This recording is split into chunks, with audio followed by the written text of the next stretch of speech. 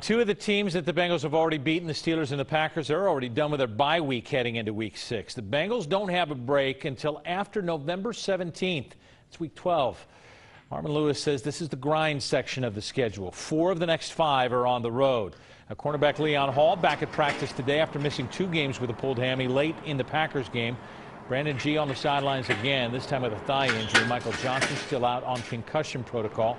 This begins a string of can they beat the teams they should beat if they want to win a title? I feel pretty good. I'm going to go day to day.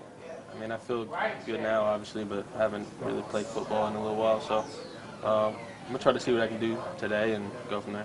2 more players from the Reds' 1990 champion team wants to manage the team now, or at least test the waters. Both Barry Larkin and Paul O'Neill today said that they would like to talk to the team about the possibility of taking over for the fired Dusty Baker. Larkin managed Brazil in the World Baseball Classic this spring. O'Neill working as an analyst for the Yes Network and the Yankees.